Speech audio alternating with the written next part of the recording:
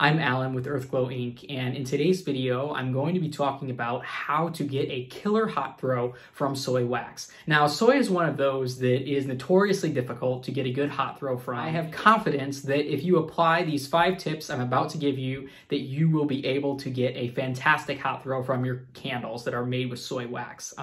Now, if this is something that you're interested in, definitely hit the subscribe button and hit the like button so that more of these types of videos can pop up in your newsfeed.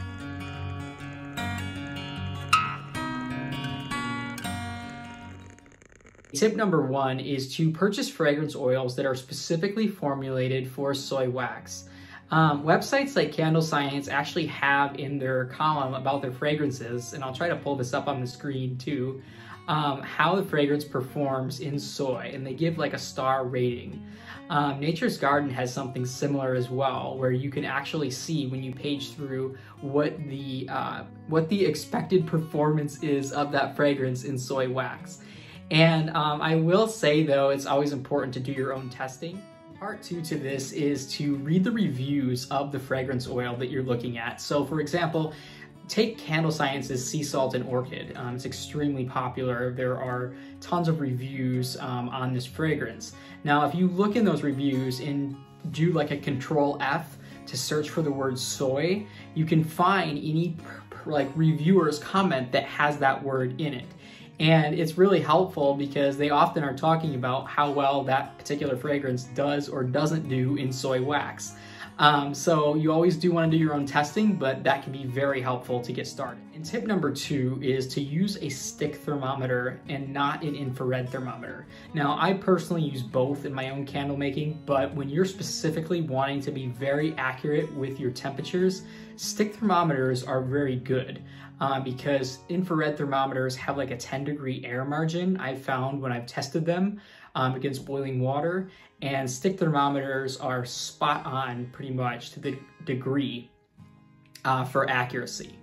And this is really important when you're trying to get a good HT. Tip number 3 is to add your fragrance oil at 185 degrees. Now, 185 is the temperature at which the fragrance molecules in soy are completely expanded and they bind best to the fragrance oil at this temperature.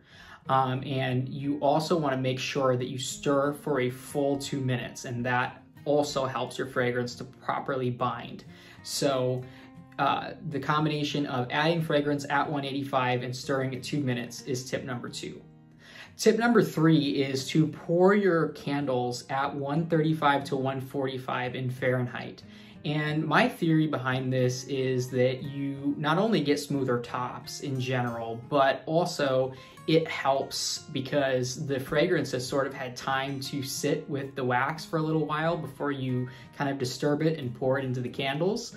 And I've always found these temperatures, the 135 to 145 range, to produce the best HT with my soy candles. And tip number 4 is to use the CD wick series. A number of manufacturers carry this wick series, and it is fantastic for soy wax.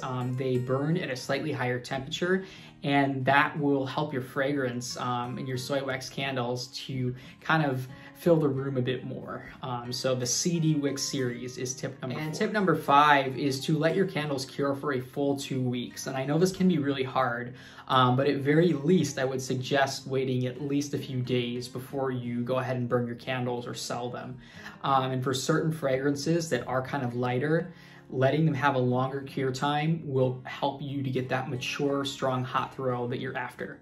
Well, I hope this video was helpful, and I look forward to you giving soy wax a second try, and I'm confident that if you apply these tips that you will have a killer hot throw, and if you already had a decent hot throw, that you will have an improved HT by applying these 5 tips.